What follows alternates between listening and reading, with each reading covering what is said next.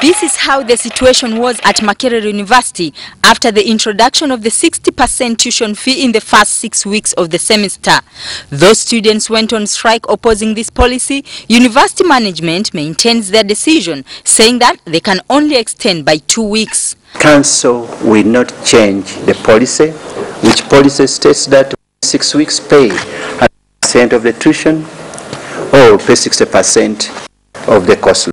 After the February demonstrations, the students' leadership met with the university management asking for a reverse of the decision. But even after this meeting, the university could only give students an extension of 2 weeks.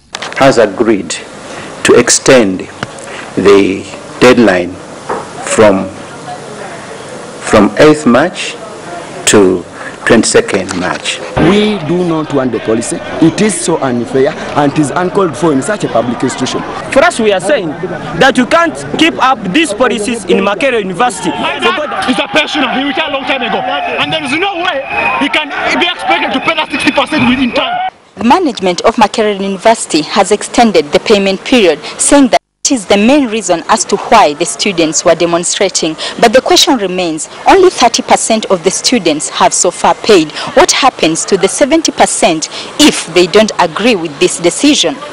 Siraji, WBS News, Makerere University.